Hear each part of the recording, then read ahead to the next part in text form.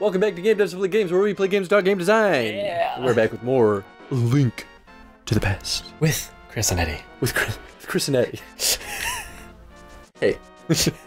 That's Chris. I'm Chris. Eddie. That's Eddie. Hi, guys. Oh my goodness. Also, why are there landmines everywhere in the desert? I don't... Was there a... Well, actually, there was a war. They start off the game in the looping cutscene on the title screen. They're like, Indeed. There was a great war, and a great evil named Ganon was sealed away. See? It does happen. Yeah, well, that's what I was talking about. That's why I was surprised it didn't make that sound on the wall that didn't have the explodable thing. Maybe you're wrong. No, I'm right. God damn it. You know what I'm talking? Oh, I guess he's not going to give you anything. He's not going... You want me to talk to him? Nah. Okay. He's going to be like, oh, you found the book. I can Good waste job, 45 Link. seconds if you want. No. All right, that's what No. Yeah. In the I really want to corrupted set a footage, bomb so I can get it and go upstairs and get a thing. Because that's what I want. I want some damn bombs. Because I want to go upstairs. Upstairs? Upstairs of the place. Of that place? Yeah. No, Eddie, you're gonna get bombs in the dungeon. You're fine. No, I want bombs. Oh god, oh god, There's oh god. nothing in that bombable hole. Oh my god. Oh my god. Eddie, Shit, I'm so sorry. you should have listened to me.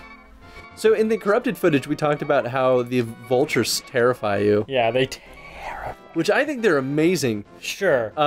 Because they fit that rule of how enemies move and how like they use the movements to change up the monster behaviors or Yes. like the challenges in the game. They did do a wonderful job on that, but And they still terrify Well, me. it's stressful because it's that anticipation of like, when will they strike? Yeah, they're also just creepy.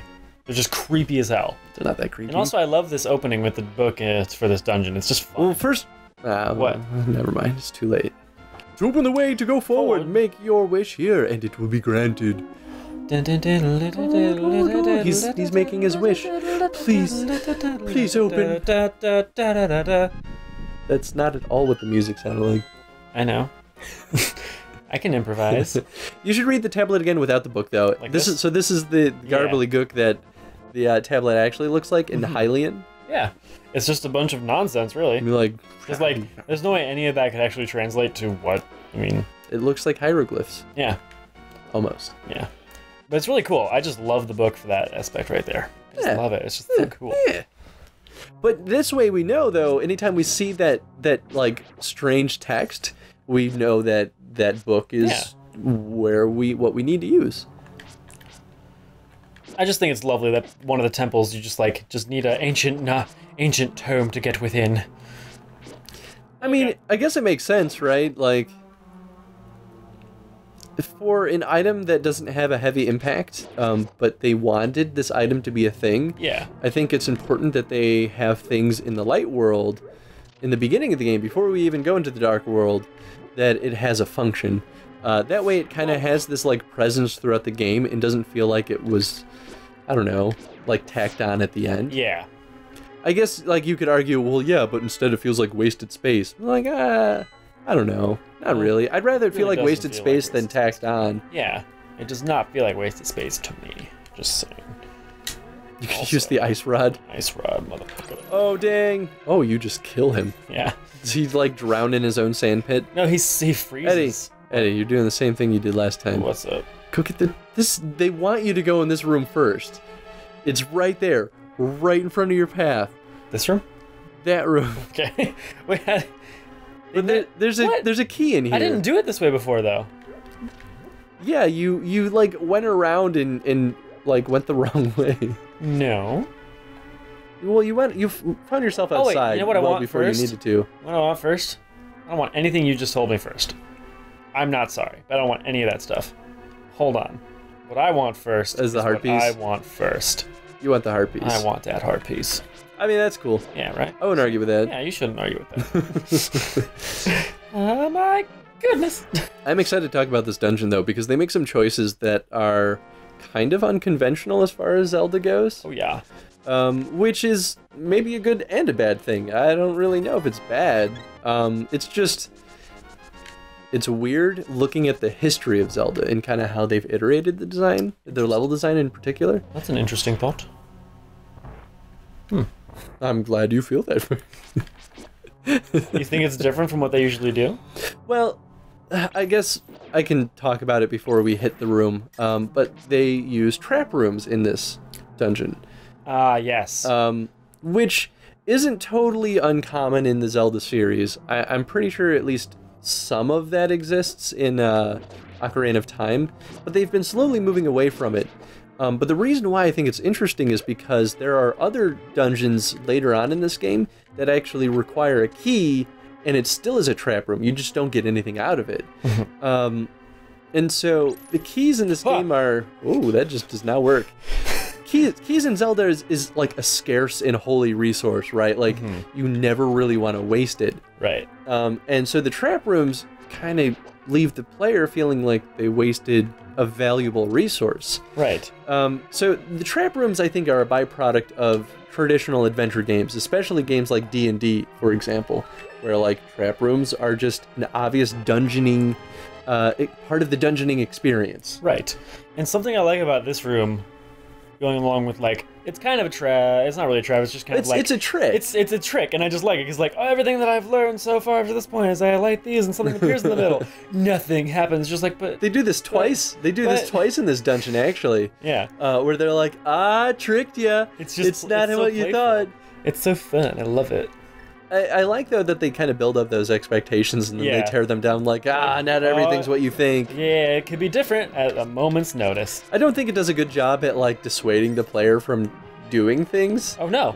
I don't think it wanted to, like, dissuade them from doing anything. I mean, I guess it's a little confusing, right? Because you light those torches and you go, well, was that for nothing? Is there nothing in here? And you could leave that room not realizing there's a button underneath it.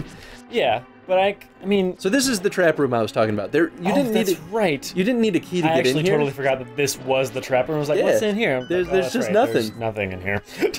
And I think there's some dungeons in the Dark World that require a key. I could be wrong, because I've been playing the randomizer, so everything I know is kind of scrambled. Right. But I guess we'll hit that road when we... Or we'll hit that point when we go down that road. Yeah. Get out of... Get out. Okay, that was weird. So, something that I pick up from the monster design in this dungeon is there's a lot of enemies that go up and down. There's like vertical movement under the ground and then above the ground, which I think is kind of cool. Yes. Because it's consistent, right, between, I guess, the like purple dudes, the orange dudes, and then the like wormhole guys. Yeah. And then you get the eye laser guys that have nothing to do with any of that stuff. Yeah. But they're like... I don't know. I like that that's like kind of the theme of this. Chris, there wasn't a key where you said there was a key. I didn't say there was a key in there. Yeah, you did. No, I did not. It was just a map, I guess. But you're right about the enemies there. I guess it kind of changes when we get to the second half of this dungeon. But even the monsters outside of the dungeon, the like little sand goons, the ones that pop up and go, I'm gonna get you. I almost wonder why they don't have those guys in this dungeon. Because it seems like it would be a natural thing to add, right? I think, like... Maybe it's like a matter of too much. I think it would be too much, and I think they just wanted to introduce a new enemy with the slimy, octopus guys. Honestly. Well, that's true. Yeah, the little, like, cylindrical dudes that pop up under the sand are kind of like the slimy tentacle dudes. Yeah. For this dungeon, anyway. Damn it. That's a good point. Although they have more health in this dungeon, but... And I just really think those, the sand golems is what I'm gonna call them. Oh god, oh god, oh god. I just really... Oh yeah. I just really think that the sand golems would be too much. I mean, that's fair. They're also kind of big, so I guess maybe the logic is, like, there's just not enough space in this dungeon to make that work. Yeah. They're also kind of tough, actually, just because they, like, keep coming in. They're really quick. It's true. Oh, stop this. That's right. Yeah. Do-do-do. Whoa. What do you think about those eye laser guys, the little turret dudes? They're frightening and I dislike them a lot, but they're easy to get around. I think from a like forcing the player to think about nicely done. Thank you. From an enemy design, or even like because they're not even really an enemy, right? They're more of like an environment obstacle. Yeah.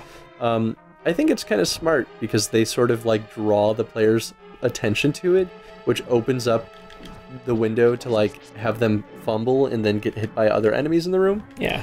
But I think they work naturally very, very well with pairing with different types of monsters in different dungeons, which is probably why they're such a reoccurring mechanic, even across the other Zelda games. Because those eye laser dudes show up in just about everything. Yeah, and different forms of them, but they're everywhere. I mean, in other versions of Zelda, you can actually kill them. In this one, I think there's just nothing you can do. Yeah. Ocarina of Time, you can kill them. And everything after Ocarina, you can pretty much kill them.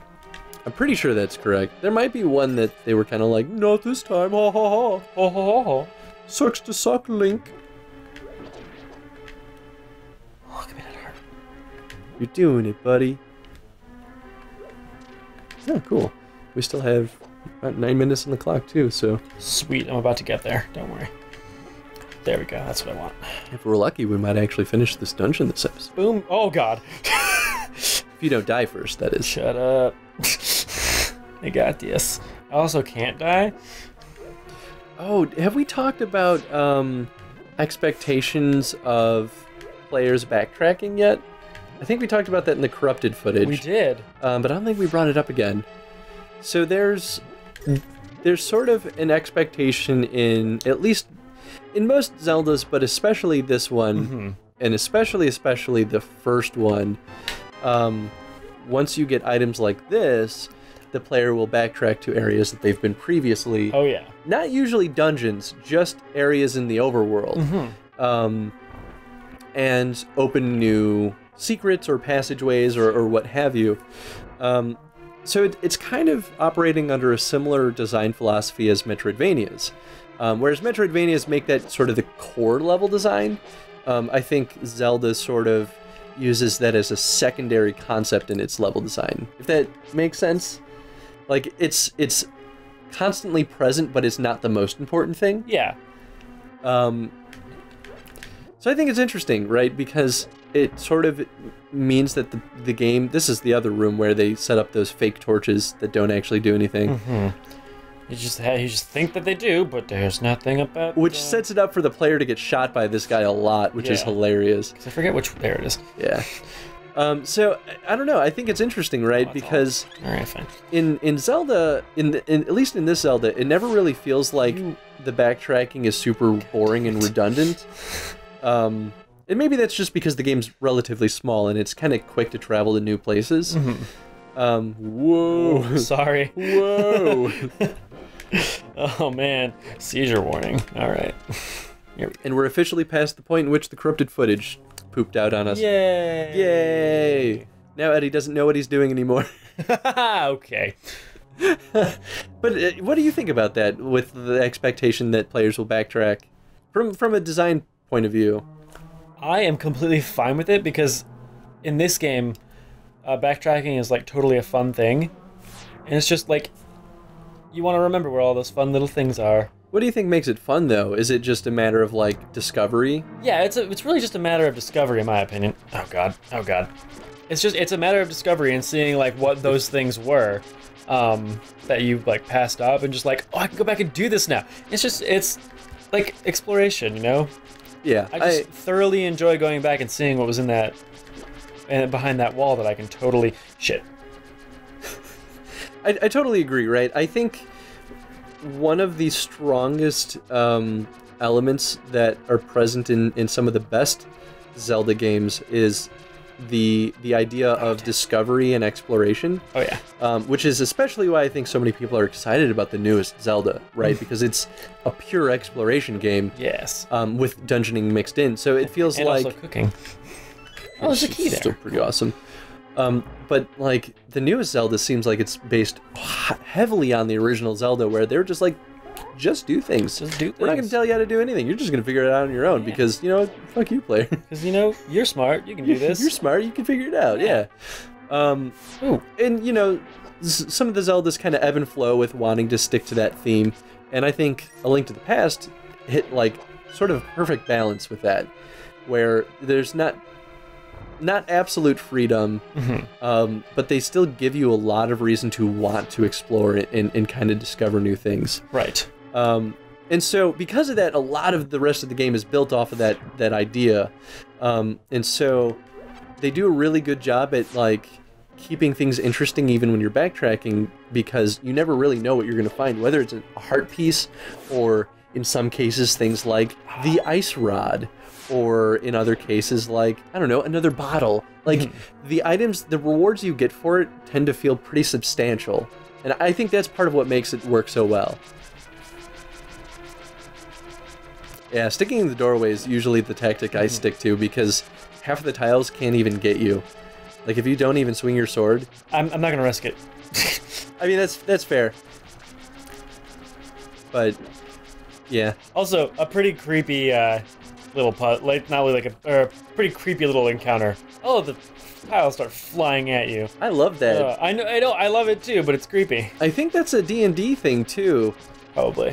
Which I don't know how much of Zelda was ever inspired by D&D, because it's a Japanese game, and D&D is very Western. Yeah. But wait, I don't need another key. I also like how it forms a. You already have the bus key. It forms a skull. But why did I just get an extra key? Because you need the key to get through there. But this is the boss room. No, well, it is, but you need it. That's right. I forgot about this. It's a normal lock. It's not the boss lock. I forgot about this though. Okay, so something I really love about this dungeon is how this entire time you think the secret's gonna be killing this guy. Oh yeah, you're like, this dude. Wait, let me get to it. Let me get there. Here. So, like, oh, okay. Well, lighting torches has never done anything in this dungeon before. I guess I. Yeah, they have we'll been just try tricking it us this whole one more time. freaking time. Because that last room I was in, I thought it was a hallway where I had to light them all in time to get the key to appear at the end. I was like, oh, it didn't happen. Oh, it's in a pot. Okay, that's cool. Killing the enemy's gonna open up this next part? No. So now we do torches. Okay. And then when you do the torches, you're just like, whoa! Like, oh my gosh! And arguably the torches, the thing that I've not been doing anything this entire dungeon, do probably the coolest thing. This is another point in the randomizer where people get stuck really early, because if you don't have the lantern, yeah, you just can't get past this part. Oh my gosh, that sucks. I guess if you get the fire rod, you can, but I mean, who knows where the fire rod is spawned to? Well, luckily, if you get the fire rod randomly, though, before this... Oh, absolutely. Yeah, you're good. All right. You ready for this battle? No. Still have 2 minutes. Can you beat him in 2 minutes? Yeah. You fucking kidding me? Not that we can't go over. A full health bar and 2 fairies, boy. Oh, dang. I love this boss. Yeah? Maybe it's frustrating to a lot of people, but I always had a lot of fun. I feel like a badass when I'm fighting him, because I'm like, yeah, I'm dodging these pebbles, and then I'm hitting you in the head. Because it's so hard to dodge them. It can be. If you don't understand their pattern, like, they start off shooting only diagonals, and when I first came back to this game... So hard to dodge him. Ha, I got hit twice. Fuck. When you first come back to this game, you forget everything, right? So, like... When I came back to it, I was like, I don't know what's happening, and I got hit like crazy, and then I was like, oh wait, they're only diagonals. Stupid Chris. Oh shoot. Oh shoot. But my favorite is to like shoot an arrow and hit them in the head before they go back under the ground. Yeah, like, yes. Oh wait, I'm gonna Precision Archer Master Chris.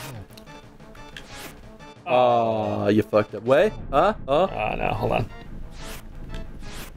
Yeah, you did it. Look at that. So satisfying. Also, why was I standing in the path of the pebble? Well, because you're Eddie. So. Shut up, Chris. So I like this boss though, because it's shoot. Instead of one big baddie. Well, I guess technically the first boss we fought was more than just one big baddie too. Yeah. Arguably, these guys are doing more and they're harder. Like, you could just spam arrows at the first one, at the first boss, and just get... That's what I did, and it took me a half a minute. Oh, wow. Oh, boom. You, like, kept them at equal health the entire time. That's pretty amazing. All right, now what's next? But I love it because these guys stuck to the same theme as the majority of the monsters throughout the rest of the temple. Yeah. They're underground travelers. And they pop up and they shoot projectiles and stuff. It's like this whole dungeon felt so like cohesive. It's good. It's good. And I'm glad that they had the pebbles shooting off that could damage you, because honestly, if they weren't doing that, there's not a whole lot else this boss could really do to you. Yeah. You killed it too fast, so we didn't get to see it, but the second form is the last guy. He shoots horizontal and vertical pebbles as well as the diagonals. That's right. Sorry. Too quick for y'all. You're just too good at this game, Eddie. Oh, I'm sorry. I'm just... Jeez, let's wait till the third boss to see who is actually good at this game. Fun fact, I always thought that those pendants were like bean sprouts as a kid. I was like, it's like a budding sprout. Oh, great, now I can't unsee that. Damn it, Chris. It took me a long time to understand what a pendant was because I was not a smart kid. Oh, I knew what they were right away. You won the pendant of power. Your goal of finding 3 pendants is in sight. Thanks. Go for the last one. I was hoping we would do the whole thing together. Yeah, well... I know. You also didn't read that last one all the way through. Yeah, I did. Oh, did you? Yeah. Oh, well, I like to leave you hanging. You're a butt. Oh, we are over time. I also like that the entrance to that cave is kind of like the mouth of one of those worms. Yeah, I do. I love it. It's like, enter my mouth. Enter my mouth. All right. Crap, where do I go now? You go to the mountain, son. Oh, my goodness. To the mountain. Yeah, Death Mountain, here we come. Oh boy, look at that glowing orb.